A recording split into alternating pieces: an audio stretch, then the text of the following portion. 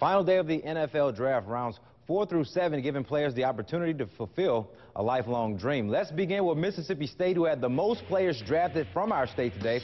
All MSU draftees coming in round 6. First, we have linebacker Matthew Wells taking 178th overall to the New England Patriots. A freakish athlete, can probably play some safety as well. Next up, we have tight end Malcolm Johnson. He was chosen by the Cleveland Browns with the 195th overall pick. Nice pass-catching tight end from MSU there. Then you have the human bowling ball that is Josh Robinson. Some said he shouldn't leave school early, but he did, and he got drafted by the Indianapolis Colts with the 205th overall selection. And how about Southern Miss cracking the draft? Defensive end Raheem Nunez-Roches also got picked up in the 6th round, 217th overall to the Kansas City Chiefs. No players from Ole Miss drafted today.